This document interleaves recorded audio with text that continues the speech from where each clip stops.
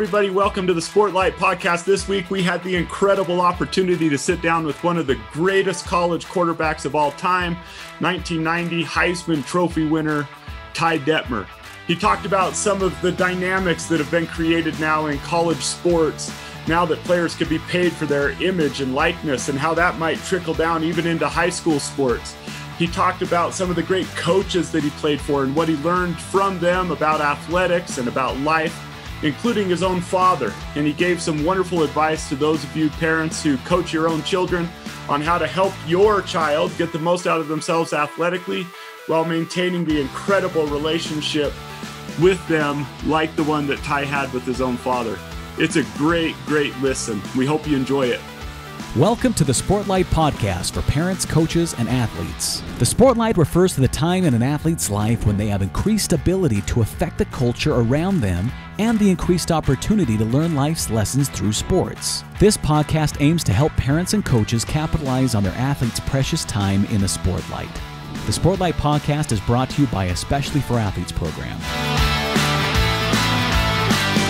All right, everybody, welcome to the Sportlight podcast. I'm Dustin Smith. I'm here with Shad Martin, and we are super excited for today's guest. We've got, I call him the GOAT. I've known him for a lot of years, and in the quarterback world, which Ty Detmer and I have been partners in another business called Quarterback Elite. I don't think they get any better over the last 40 years than Ty Detmer. So we have former Heisman Trophy winner and longtime NFL vet and coach and close friend of Especially for Athletes, Ty Detmer, on with us today. So Ty, thank you for joining us. Yeah, you bet. I'm happy to be on with you.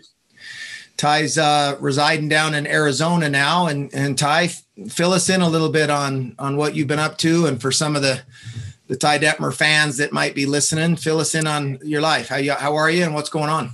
Well, doing great. Got two grandkids, a 2-year-old boy and a 6-month-old little girl.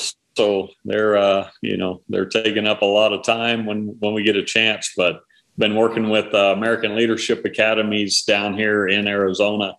We've got 3 high schools here in the Valley down here, Phoenix area. And now they've talked me into being the head coach at ALA Queen Creek. So I get to coach with Max Hall and Dennis Pitta, a couple of BYU guys, and looking forward to that for this year. And we're just kind of back in the coaching side of things and trying to develop young men. And that's something I really enjoy and excited to be a part of again. And then, like I said, the grandkids are keeping us busy outside of that. So we'll try to Texas and get to every as well. That time will be limited a little more with coaching this year. Tell everybody what's going on in your ranch out in Texas. Well, we've had a lot of rain this year, so things are good. Just same old stuff. Just have a few hunters every year come down and enjoy time outdoors, and still enjoying that part of it. If any hunters listening want to find out more about that, where can they go to find out about your hunts? It's website's T14ranch.net. So T14. They can email me through there or just kind of check things out on the site. And like I said, this year might be a little more limited with the coaching side of things. We should have a pretty good team, so I'll go into December, but We'll see what happens there. Awesome. Well, let's dive into some questions. Shad, you want to start off with, and we'll get going on asking Ty some questions. Yeah. So Ty, one of the things that I would love anytime we have someone on who's played for Lavelle Edwards and some of those great coaches at BYU and have learned some things from them, I would just love to get your perspective on that wonderful coach. And now as you're a coach, what do you take with you from those great coaches you had at BYU? Yeah, I think I think lessons are learned early on in life. That's one of the reasons I enjoy coaching high school football. You'll see a 14-year-old knucklehead come into the program, and hopefully they leave as 18-year-old young men ready to tackle the world a little bit. know that Dustin's doing that with his team there in Spanish Fork. And so I learned early on from my dad, was a high school football coach for over 50 years, really ingrained a lot of the values that I still have today. Those were ingrained early on, and then had the opportunity, like you said, to go play for Lavelle, and a real similar type of person, kind of taught you the game, taught you reinforce life lessons, those kind of things. So, I've been fortunate to have great coaches from an early age, and that carried on through college. And then, guys like Mike Holmgren, Steve Mariucci, those kind of guys at the NFL level. The NFL is a little different because it's more of a business, and you're worried about winning games. But a guy like Steve Mariucci kind of helped keep things in perspective for guys, and wasn't just concerned with the on the field product, was worried about your family and how you were doing outside of football. And that's the way Lavelle was too. How are you doing outside of the game? And so, fortunate to have those type of people in my life as mentors, and now having the opportunity to coach. I'm hoping I have that same influence that, like my dad did on me, that I'm having that influence on young men right now here in Arizona. Well, Ty, I've been down to see your facilities and your team, and I know the influence that you and Max have on those boys. I want to jump right into a subject that is really relevant right now and fairly fresh in the news. And I think you are a perfect person to get some thoughts on this. So on July 1st, the NCAA, it's now official and legal for college athletes to accept money and sponsorship deals and things like that. That, I'm sure, would have been a pretty nice gig for you back in the late 80s when you were on the cover of Sports Illustrated. What are your thoughts on that? Pluses, minuses, good and bad. What do you think about that situation? I prefer saying early 90s, first of all. So, but yeah, it's an interesting time. I mean, you're seeing things on Twitter or in the news where, there's a handful of guys coming out saying whatever I make, I'm going to share with my teammates. And then, there's other guys that have set up their own brand, and they're on a website, and they're getting everything they can, right now. And it's going to be a tricky situation for coaches. I mean, that kind of stuff can really divide a team, can, cause guys to all of a sudden they're in the transfer portal.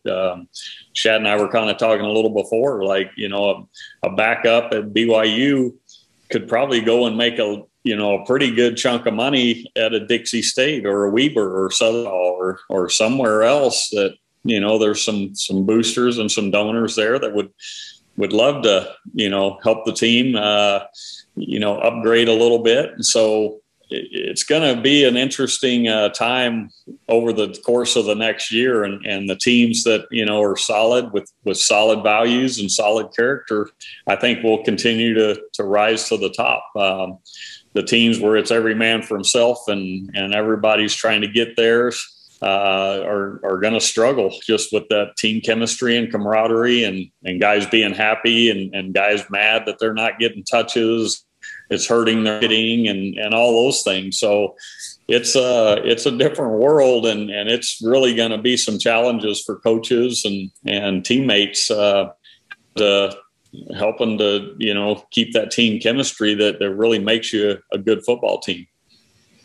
Well, I can imagine when you were during your Heisman run and the Miami game and the Sports Illustrated cover and all of the things that you had, that was back before social media and obviously before you could accept, money for those sort of things. And your life had to have been just crazy and hectic without all of this stuff. What would how do you think you could have? I mean, it's obviously hard to look back and now, but knowing how much of a spotlight you had on yourself back then, can you imagine? Could you have handled it, you think, with all the social media and all the pressures and stuff now that kids have? Yeah, it's definitely tough. You got to have the right people around you. And like I said, the right, characters and values at the school you're at. I think a school like BYU and a guy like Lavelle, would help you to handle some of those things. But it's definitely a different world. I mean, there's guys already out there. Like I said, they got their own website up and running, and it's, get what I can right now. And so do you focus on the marketing side, focus on the football and winning game side, and then the rest takes care of itself later? Or are you trying to get it now in college because you're not sure if you're going to get it later when you're done? So there's 10 times the distraction I ever had now, especially with the sponsorship and marketing side of things.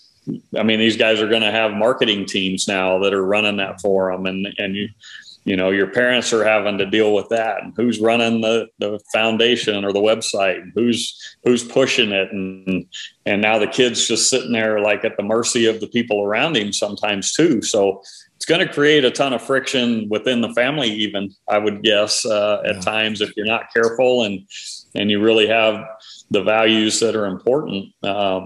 And so I'm kind of anxious to see where it goes and what the can of worms looks like a year from now.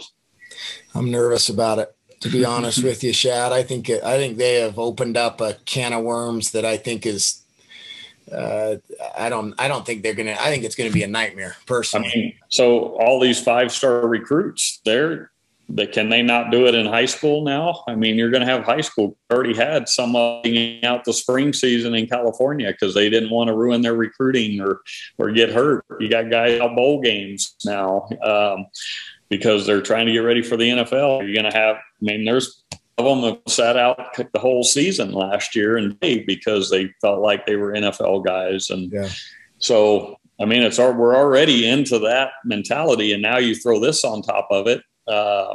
Where does it go from here? And at what age does it start? And now, I mean, there's all these, club teams in basketball, and these kids are going to be able to market themselves as middle schoolers. Some of them, that you're like, this guy's an up and comer, and people can see what the future holds, especially in basketball. And it's at what age does it start? And where does it go from there? It can create a real problem. If you have certain measurables, you're a big, tall, athletic basketball player, and you're 14 and you've got a good shot and it's obvious that you're a player. I mean, you're 6'10" or whatever. There's a real legitimate argument to why play high school football or basketball or football. Like, why even do it? Why risk getting hurt? You have the height and the measurables and the skill set to be able to play. And if you got that attention coming in and you're going to make some money someday, wow, I don't know. I hope I'm wrong, but I'm nervous about it. Well, and one thing I've been thinking, and Ty, we talked about this a little bit before, but these principles of character, for coaches and parents and people who surround these kids, to teach them character, because there's obviously going to be increased influence and increased power with these things. What we call the Sportlight is going to be brighter at an earlier age. But we've talked in previous podcasts how that Sportlight could destroy people. It can destroy their life, but it can also expand their ability to do good. And so these very principles that we talk about, if young people with this increased spotlight, to try to go positive, even though this could go very negative, if kids can learn these principles of incredible character and realize that this increased influence could be used for good, hopefully that switch could be flipped in their brains and they can use that increased opportunity to do good and to help others. And that would be my hope, but there's going to be some rough lessons along the way, I'm sure. I think that's why it's so important what you have going with, especially for athletes, that you're out there trying to get ahead of it, with a lot of these kids and teach them the values and how to handle that Sportlight, when it comes. And so that's why, I'm a big supporter of what you guys are doing and appreciate that, because at some point, it's going to be there for all the athletes and in one form or another.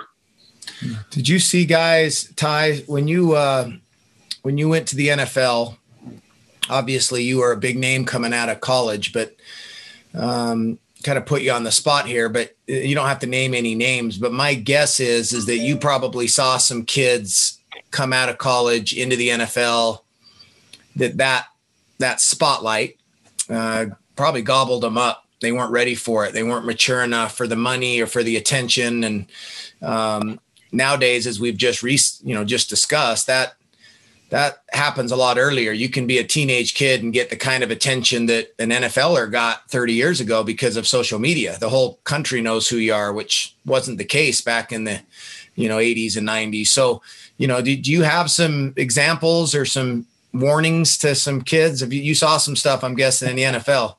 Oh yeah. Every year, I mean, the older I got, the more you kind of paid attention to the rookies coming in, and there were some of them that they didn't know how to handle the fame and the success and the money at that time. There were people throwing stuff at them. You're hearing them talk in the locker room, those kind of things. But every year you saw that happen with a guy here or there, and next thing you know, they're not playing the next year.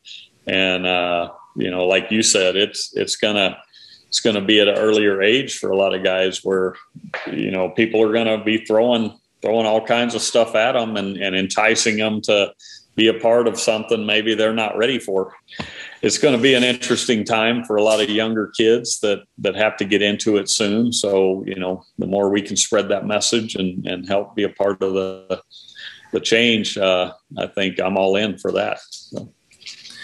Do you have any teammates you played with, Ty, that and my guess is you would be one that others would say fit this mold, but whether it was in college or NFL, do you have any teammates that jump out at you that were the type of guy that lived our motto of eyes up, do the work, that used their Sportlight in a way that gave back and helped others? And how do you feel like, as a parent of athletes yourself, a daughter who played collegiate soccer, and as a coach, any advice to parents listening to this on how we teach kids to live with their eyes up, do the work a little more?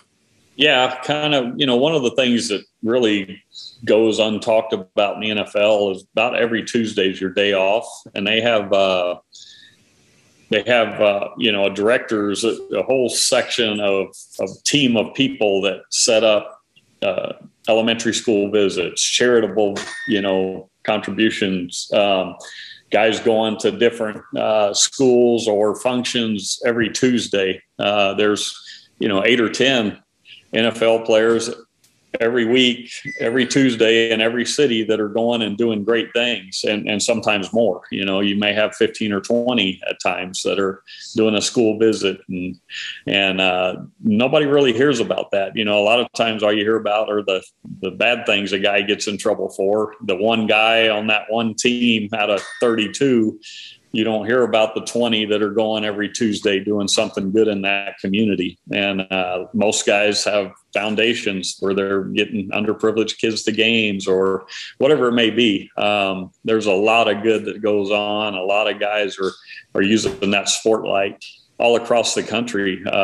every week during the season, and a lot of them all throughout the year. So I definitely, saw guys doing that every week on teams I played with. And for parents, that's one thing we talk with our daughters about, is trying to find service opportunities where you're out there and not just staying in your own little bubble, but putting yourself out there a little bit. And so I think, kids need those opportunities to serve, whether it's at a soup kitchen or whatever it may be, an old folks home, wherever they may be serving, there's opportunities out there. And it's important, I think, for our youth to learn that there's a lot of things and a lot of people that have needs out there that we could be helping with and doing on a weekly basis or monthly basis, and just putting ourselves out there.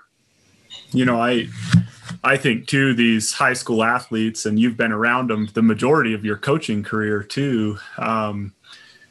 But one thing that I've realized is I've watched my own daughters participate in athletics and watched dozens and dozens of high school football games and basketball games, is there's always those little kids in the crowd that those kids playing are their heroes. Yeah. Not just the NFL, NBA, Major League Baseball, Olympic soccer, but I watched a little girl dressed in the cheerleading gear, and she was sitting there in the stands replicating the cheers of all the cheerleaders at a high school football game. And I think it's always so awesome when that switch flips in a teenager's brain that, hey, there's people I could do stuff for. And they start looking, especially for those opportunities, throughout their community, but also just those little opportunities that seem to present themselves at each game, to play catch with a kid, or to recognize, take a picture with a little girl who dreams of being a cheerleader. And those opportunities present themselves. And if people have their eyes up looking for them, you don't have to make it to the NFL before you begin to take those opportunities. So. Yeah, for sure. There's just even a simple 5, or like you said, a cheerleader waving or smiling at the little girl in the stands, and just recognizing people. That's the motto: eyes up, do the work, right? Having your eyes up, looking for opportunities to just make someone's day, especially those younger kids that are there, and being a positive role model for them, and keeping that dream of, keeping the dream alive. I know for me, when I was a kid, I was a big Spurs fan, and I saw Larry Keenan was a Spurs player in the grocery store one day, and I went up to him and asked for his autograph. He signed the paper and talked a little bit, and that left a lasting impression for me that, hey, had he said, hey, get away, get out of here, I'm not signing anything, I'm on my free time, maybe it's a whole different, perspective that I have, and maybe the team loses a fan at that point too, and so, that was a positive impact of my life. And so I've always remembered that from that time, and I've always tried to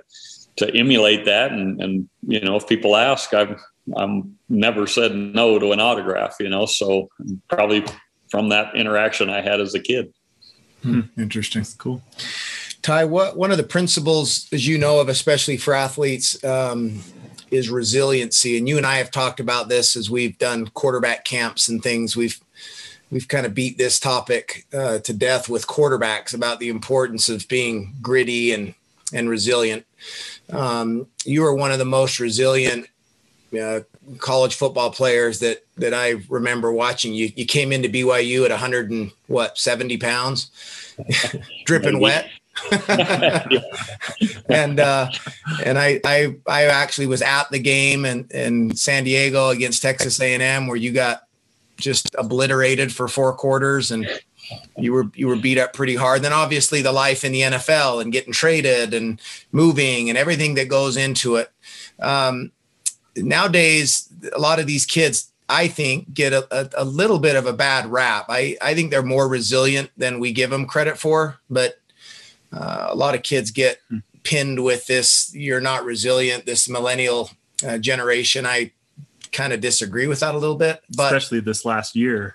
Yeah. Gosh, if there's a generation that showed us that they could take difficulty and keep going, they've proven that during this pandemic. They're stronger than we've given them credit for sure. But you around your team and the kids that you saw and your own kids down in Arizona, what do you think about this resiliency principle, kids nowadays, and us as parents?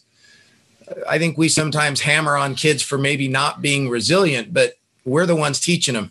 Right. We're the ones that have changed the world for them. So what are your thoughts on that? Yeah, that's something you see, like, I don't know, when I was growing up, my dad, he had me kind of fight my own battles. And if it was having to go talk to a coach or talk to a teacher, I had to go do it. And it seems like now, and I'm probably guilty of this at times too, but I try not to be. I try to have our dog go and interact and talk and try to solve their problems with the coach or with the teacher, and you need to go talk to them. And so I think it's good for parents to allow kids to have to learn to communicate and go ask questions. Why am I not playing? Why am I why am I sitting? What do I need to do to get better, to get more playing time, and have the kid go do that instead of parents write an email or call a meeting with a coach. Sometimes we enable that, that non-resilient behavior for a kid where we're just going to handle other problems and life's easy. Life's not easy. It's hard.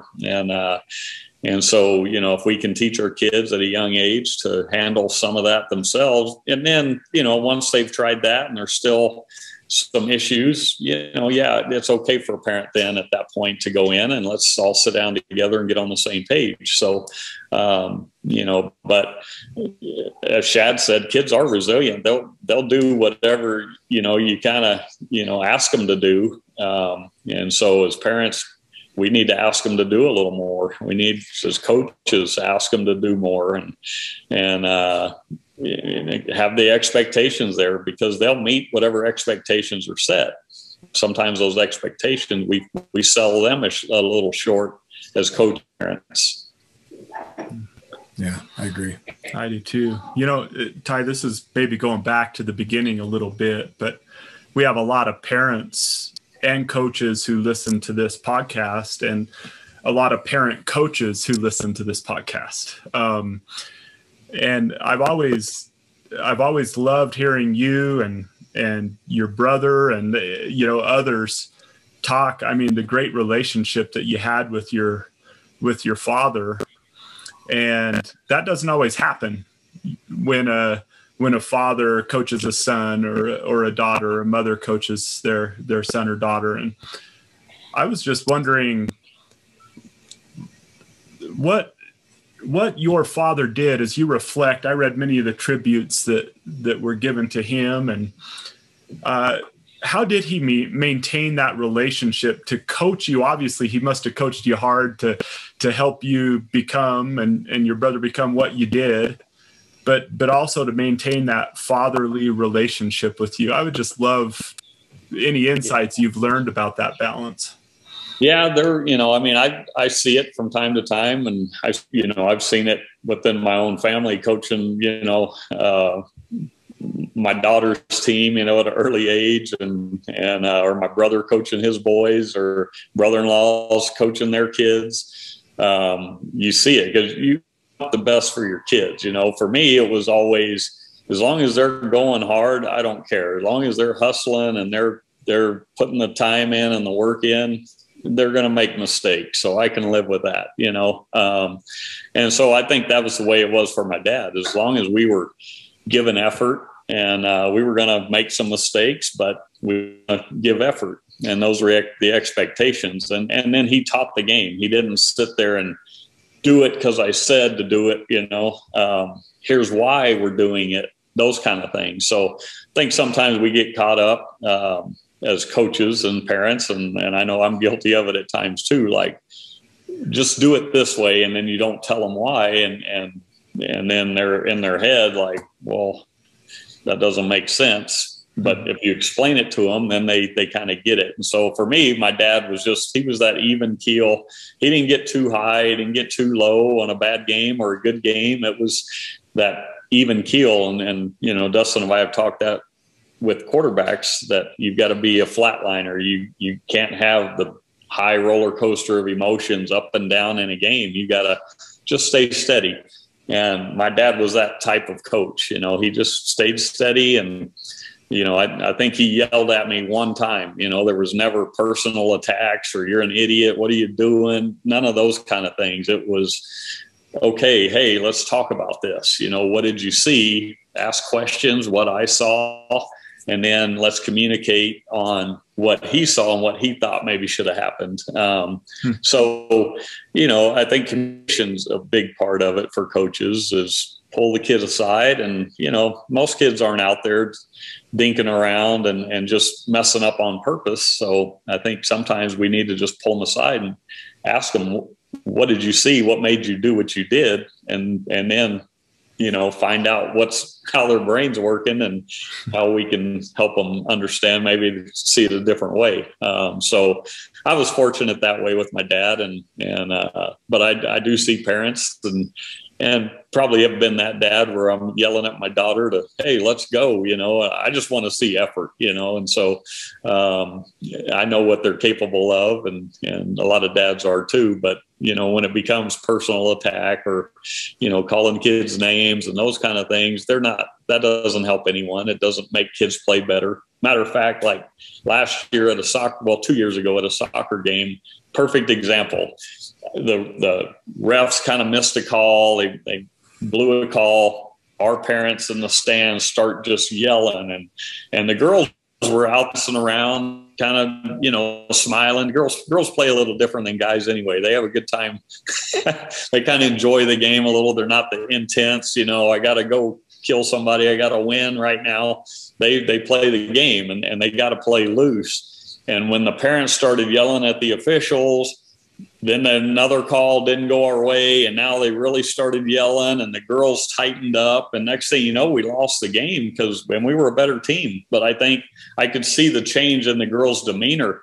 They tightened up, and they got tense, and they got mad, and instead of just letting it roll off their shoulders and go make another play, they let that affect them, and it was caused parents yelling during the game behind them. That really tightened up the whole attitude for them. That's interesting. Just real quick, so we just interviewed Doug Meacham, who's a longtime high school coach, played for Rick Majerus. The two things he said that impressed him about Rick Majerus was he always demanded effort, and he taught the game. Yeah. He taught them why they do what they do, and why everyone on the team, what their role was. He taught them their role and demanded effort in their role.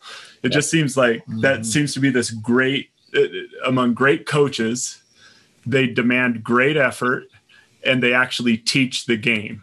I think that's remarkable. So, Ty, when you told a story, and I thought of it when you were talking about the differences between the athletes and how sometimes the being a little bit too hard on a kid can actually cause the kid to retract rather than to try harder. Kids are built different. We as adults are built differently. And obviously we need to know which buttons. The one button might work with player A, at the same button on player B, he would shut down. You played with Brett Favre and Steve Young. And we had a dinner event a couple of years ago where you told some interesting stories about sort of the differences between those two and how they prepared, both of them, Hall of Fame quarterbacks.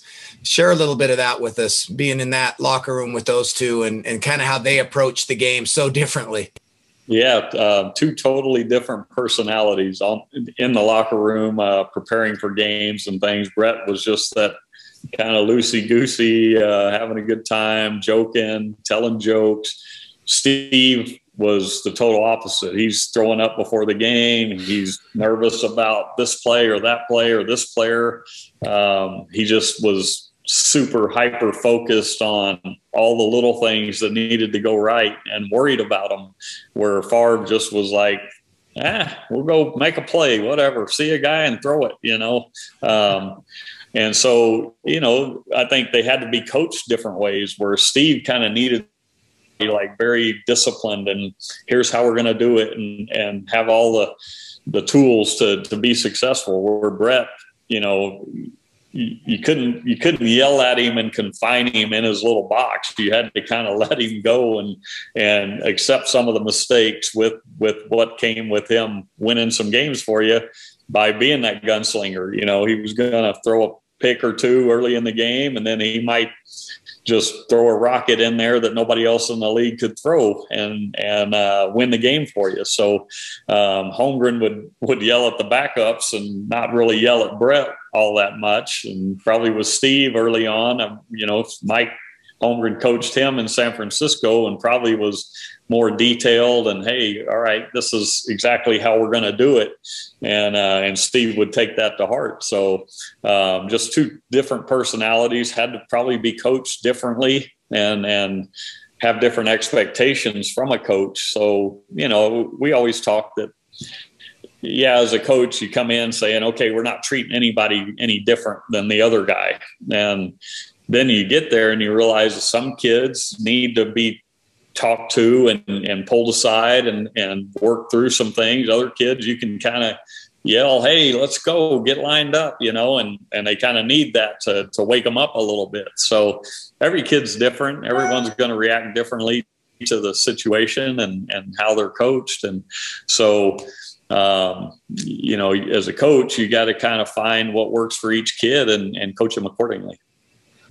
I think it's the same probably for our kids, right? I mean, I know my kids, not too far apart in age and the same family, but they're completely different in how we have to parent them. And we had that with our daughters one time where they were young. They were probably 8 and 6, and our 2 oldest, and we came home and they gave the babysitter a hard time.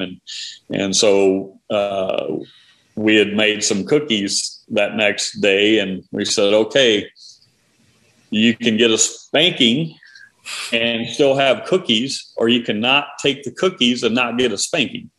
And my oldest was like, I'm not getting a spanking. Like, that was the worst thing you could do to her.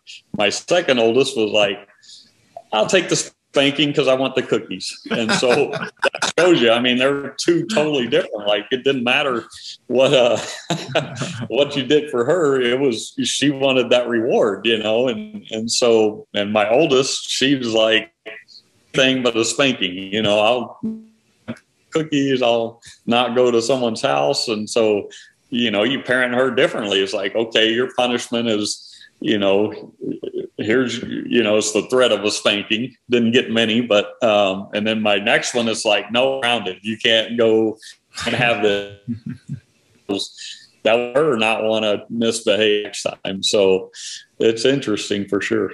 Yeah.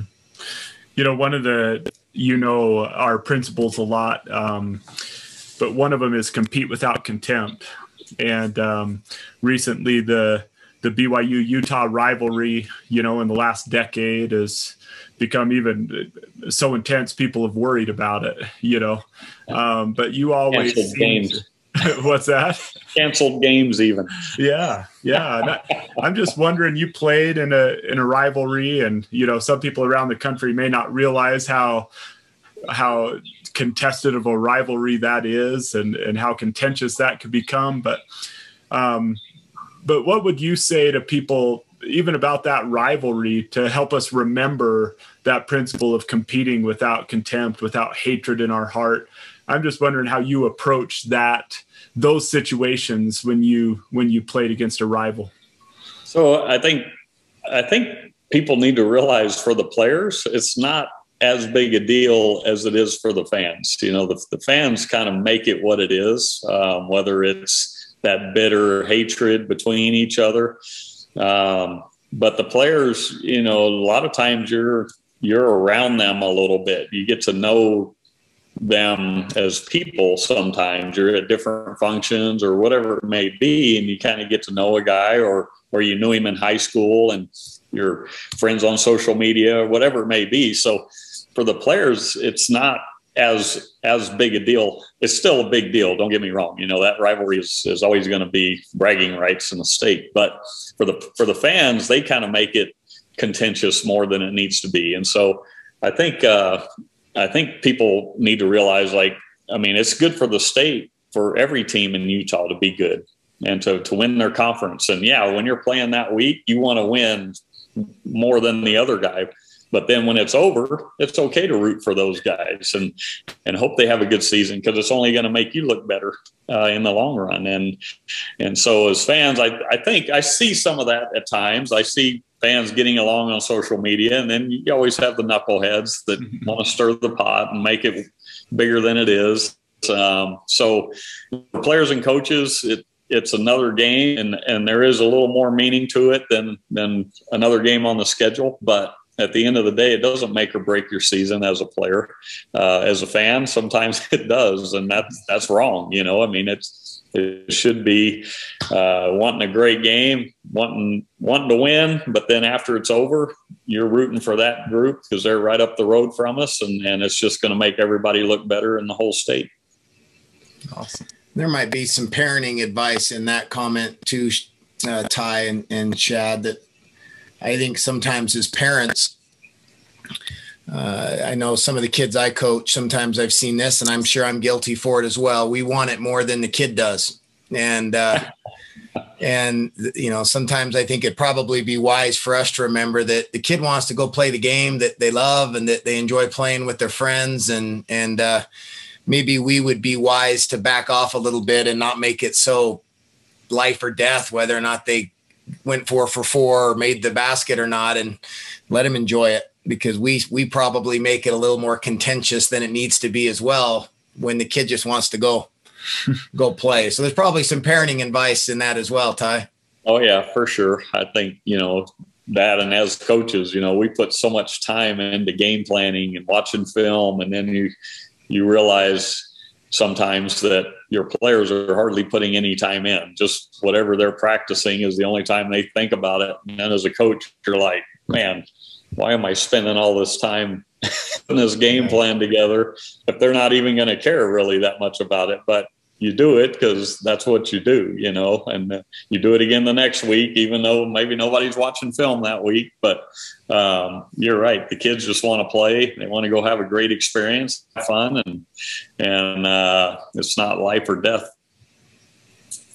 That might be a good one to finish on, Shad, that it's a game, right? It's we love it. It's sports. It's supposed to be fun. It's supposed to be a release for us. It's not supposed to be something that makes our lives more stressful or more painful. And yes, there's painful lessons, and that's where we learn resiliency and other life lessons that help us after sports. But at the end of the day, whether you're an athlete listening to this or a parent of an athlete or a coach, that it really is just a game that we all love, and the sun will come up the next day. And in most cases, a week or two might pass, but then we'll realize life goes on and there's other joys in life, whether or not we made the shot or not. And as parents, let's try to focus more on that. Let it be what it's meant to be. At its core, sports it's the love of the game, and it's the fun and the camaraderie and the competing with each other. And that's the beauty of it. And I think if we have our eyes up and we're aware of that, and we do a little bit more work to teach that to our kids